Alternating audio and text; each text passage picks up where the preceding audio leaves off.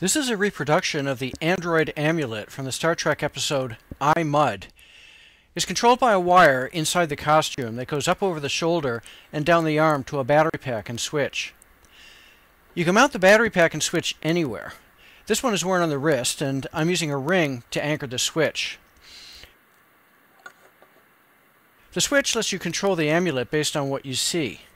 Quick click turns it on, and quick click turns it off.